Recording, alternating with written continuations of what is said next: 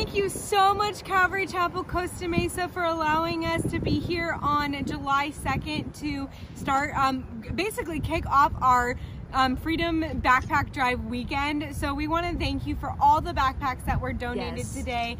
I think I don't know the exact number just yet. I should have calculated that beforehand, but I know that we have somebody coming right now to drop off more. Yes, we have, I think you're over 100 backpacks. Yes. So over 100 backpacks, and there were some that didn't have backpacks filled, and then people brought supplies. Which is amazing. And so you have supplies for that. The Sewing Klatch has 200 blankets for us so that we can put into it.